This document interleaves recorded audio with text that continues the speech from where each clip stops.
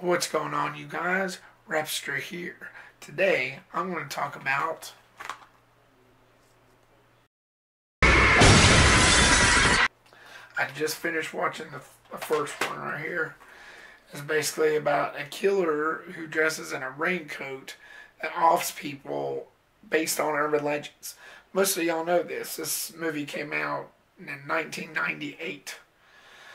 And I just got done watching it. It's awesome. It's got a well-lit cast: Rebecca Gayheart, Joshua Jackson, a few others I can't think of, but I know they were famous at that time. But you should check it out. And like I said before the other day, they need to bring slashers back.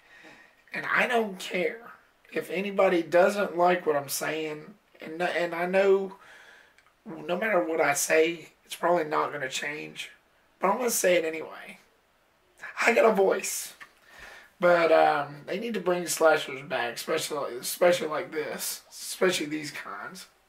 The director that did this one, Jamie Blanks, he also did another interesting movie shortly after this one came out called Valentine.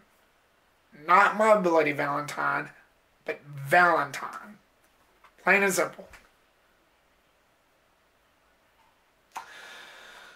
But yeah, y'all should check this out. And I'm getting ready to watch its sequel, which is good, but it didn't really live up to expectations.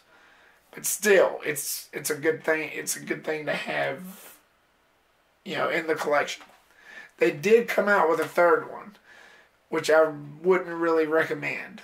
But it was called Urban Legends Bloody Mary. And they took sort of a supernatural slasher approach to it, which is kind of how horror movies are made nowadays, but more supernatural element. At least it still had the slasher element in it as well. But compared to these two were better. That's my opinion, though. But I'm getting ready to watch this one, and hope y'all have a great rest of the day, week. Y'all go out there, do whatever the freak y'all want to do, and watch movies, do whatever. Just be safe. This is the Respter saying subscribe, like, favor, peace to rep out.